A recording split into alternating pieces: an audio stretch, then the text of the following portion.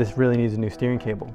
In this video, I'm going to show you how to replace a steering cable in an inboard boat. This is what a crappy steering cable feels like. This is what a smooth steering cable feels like.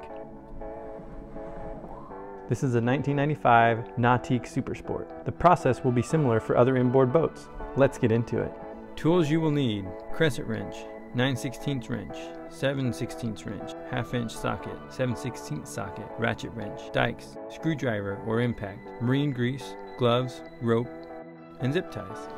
Any of the products that can be bought on Amazon, I'll have affiliate links in the description. The two main places we're going to be are going to be underneath the steering wheel, right underneath here, and then also back at the rear by the rudder. So the steering cable actually runs down underneath the bottom of the boat, and there's just some screws here that hold this into place. But before we do that, we have to get this rear seat out. Because we have the back seat out, now we just need to take out the floor. So this whole floor piece will actually come up now.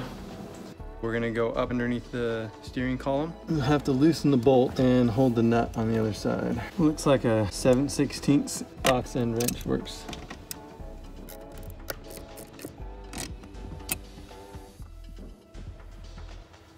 That's what it looks like with the part out up by the steering wheel. So this is back here in the rear hatch, and you can see it right there. That's where the rudder is, well, at least the connection is. So I'm going to take this partition out, which will give me easier access down there. There's just an L bracket right there that I had to take out, and then right here there's a couple bolts. Okay, let's get a little close up. So you're going to have to loosen that bolt right there, and then come back and loosen that nut right there. Good.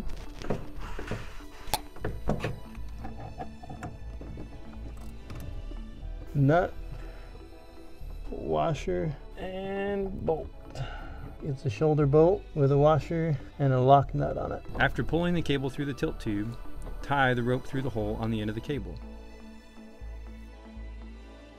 So to get access up under here behind the dash, I needed to remove the kick panel. So there's just a screw here, and then there was another one up here in this corner, and then this just pulls out.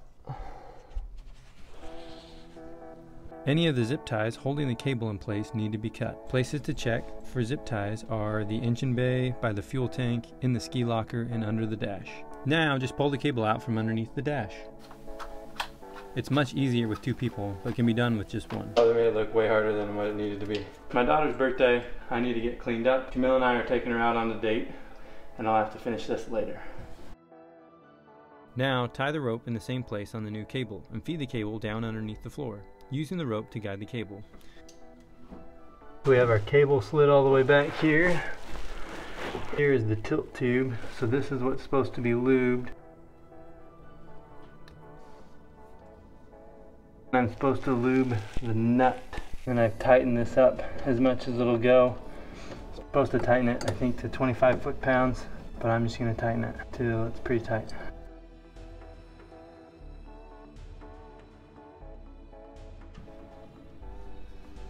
I'm going to grease this shoulder bolt because it's a moving part. Done. Now we just have to hook up the last piece. I'm going to put some more marine grease right here on the splines.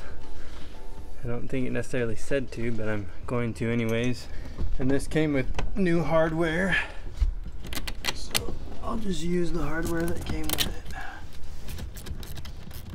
Zip tie the cable in all the locations that zip ties were removed. Now from here we just have to put the boat all back together. Next time you go to the lake, make sure you bring a 3/4 socket and a ratchet. Get the boat driving straight, take out this cap right here, and then take off the steering wheel here.